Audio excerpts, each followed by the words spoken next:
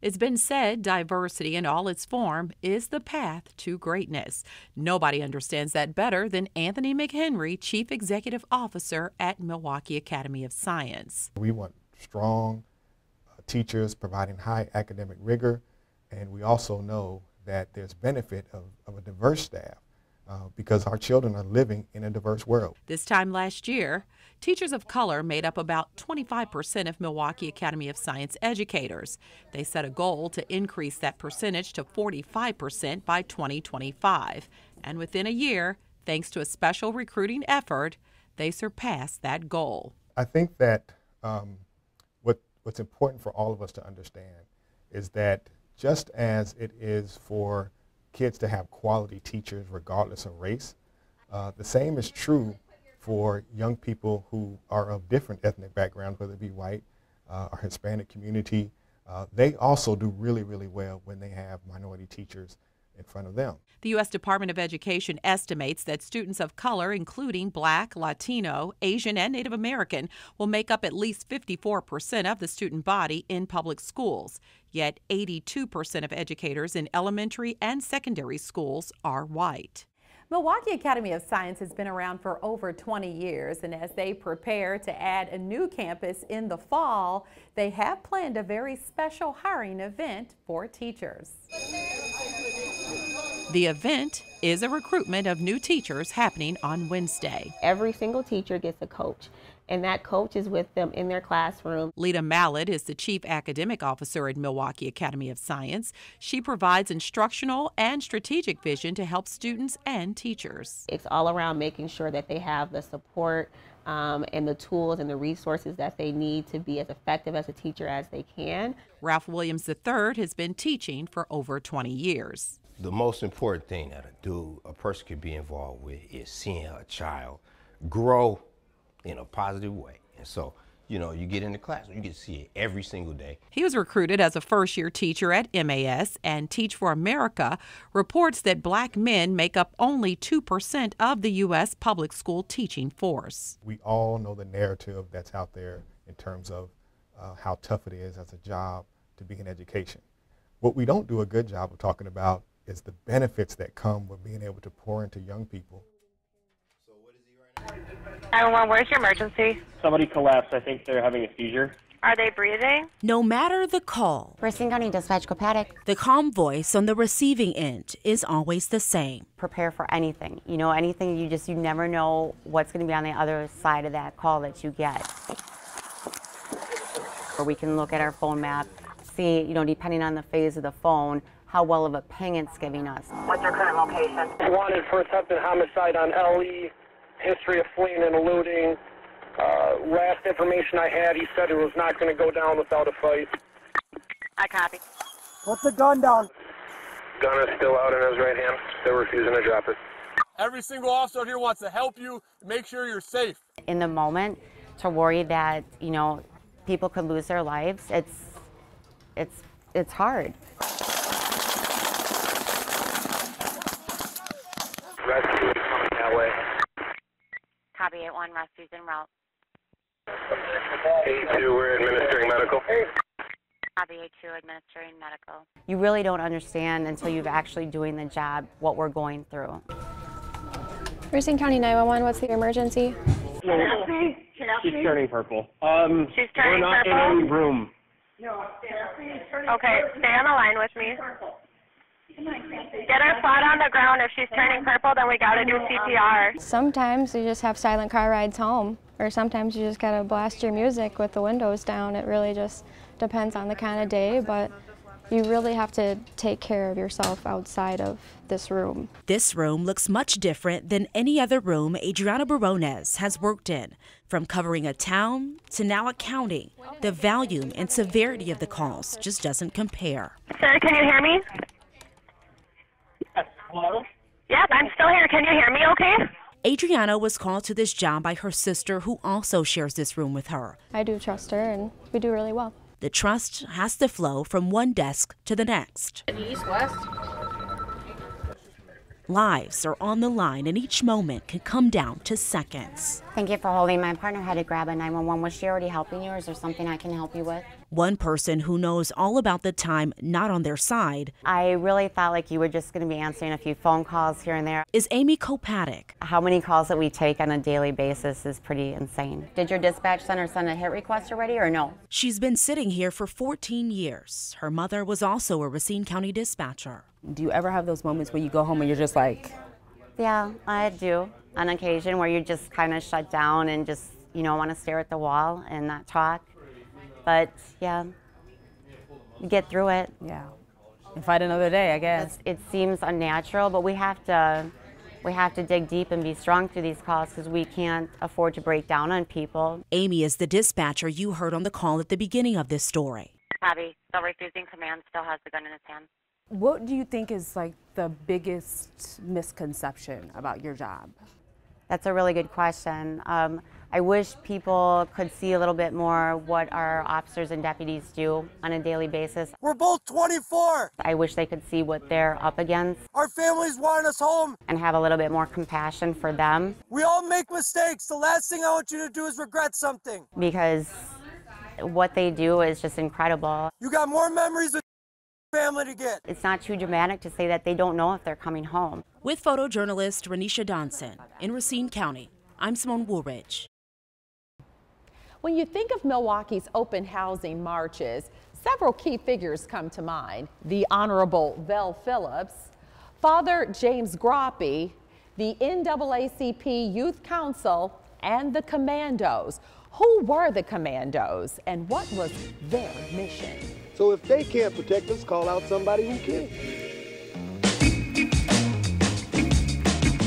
The Commandos were a group of young men that came together for the protection of the body, of youth council.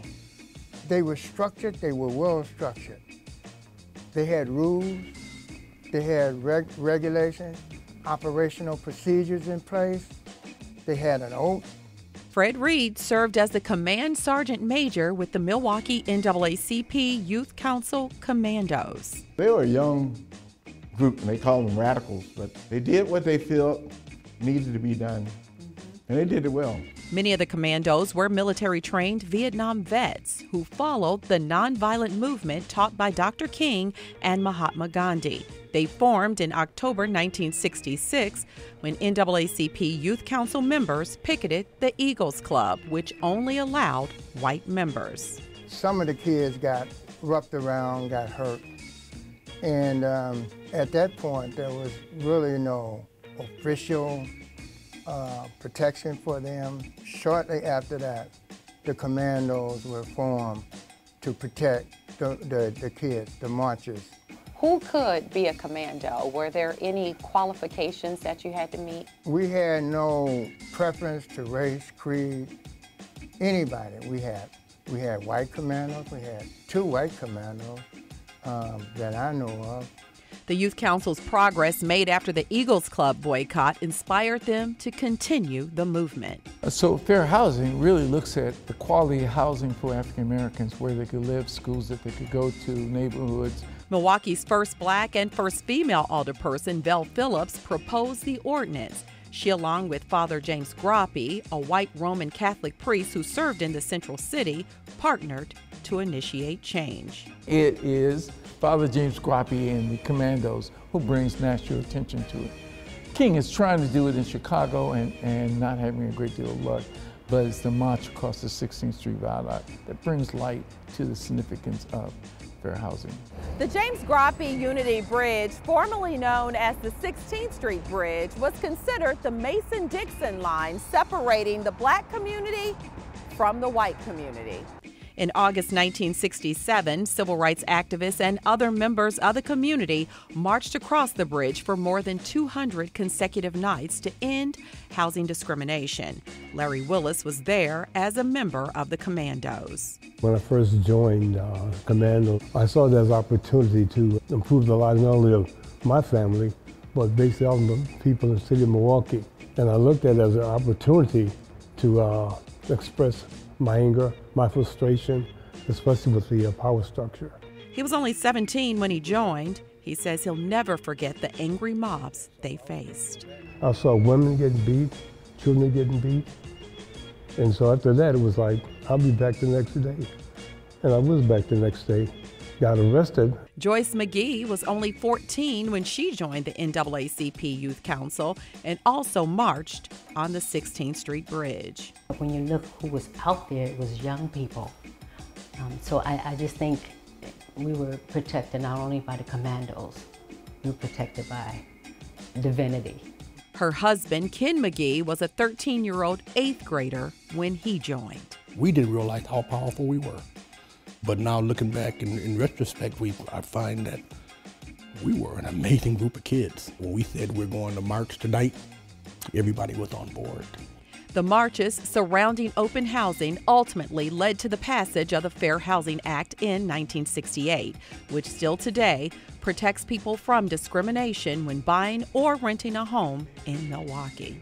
As a result of what we did here, we changed the nation. Matter of fact, we changed the world. With photojournalist Renisha Donson, Andrea Williams. This is the chamber where the Honorable Vel Phillips made history at the age of 32. She became the first African American elected to the Milwaukee Common Council and the first woman. She was 80 years young when I had the opportunity to sit down to hear her story of how she continued to crack glass ceilings throughout her life. This is Vel Phillips in her own words.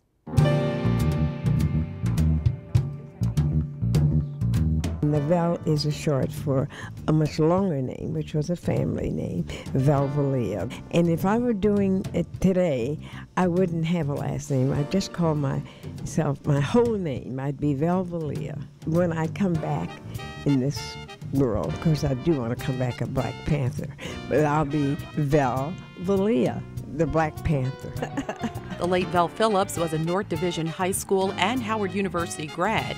She made history when she became the first African-American woman to graduate from the University of Wisconsin-Madison Law School. First of all, I didn't consider it major at the time. It was just sort of accidental. She and her husband, Dale Phillips, became the first husband and wife legal team admitted to the federal bar in Wisconsin. In 1956, she joined the Milwaukee Common Council. I was the first woman on the city council and the first black. And it made it kind of hard because the aldermen, they just didn't know what to think. They'd never had a woman, you know, didn't want me to use the bathroom. Coverage of her campaign and early career focused more on gender than race. On top of that, to really let them know I was a woman, I was pregnant, 5 months pregnant. No one knew of her pregnancy except her family, and she had no intention of letting that stop her. I'm here. Get used to it, baby. And I'm not going anywhere. In 1962, she introduced a bill outlawing housing discrimination. 5 years later, I just continued to introduce it, continued to be turned down, but never gave up. Her collaboration with Father James Groppe and the NAACP Youth Council made fair housing a reality. In 1971, she became Wisconsin's first African-American judge, and in 1978, she once again made history when she became the first African-American elected as Secretary of State. It's that tenacity that continues to inspire today's female elected officials like Alderwoman Malele A. Coggs. Ms. Phillips was a mentor to me. Those stories have helped guide me through the challenges that I face each and every single day. Alderman Coggs is just one of 20 alderwomen who have served at Milwaukee City Hall, and she, like Vel Phillips, now paves the way for other young women with her Girls' Day at City Hall. It lets us women feel like if this person can do something special and great, which it makes us feel like we can do something special and great, like in the world. Alderwoman Jocasta Zamaripa was the first Latina elected to the State Assembly and Milwaukee Common Council. She's also the first openly LGBTQ member of the council. I had the great honor of meeting Vel Phillips personally, and I treasure those memories. And I also have the great honor of being able to say my very first office, I know, was also Vel Phillips' first office here in City Hall. And it's the tiniest office, but I loved it because I knew that it was Vel's. There are also people who inspired Vel. Mrs. Haggard, who started Columbia Savings and Loan, and she was my godmother. She would send me packages when I was at Howard. Millie Kobe is the goddaughter of Val Phillips and serves as the vice chair of the community brainstorming organization founded by Mrs. Phillips. I am so honored to not only be her goddaughter and to help to carry legacy and to have been able to walk close with her, but also to be able to help carry out and serve in leadership. From the street naming to the Juvenile Justice Center, there are many reminders of Val Phillips' many contributions to our city, county, and state. God is good, and He put people in my path that could make things possible for me.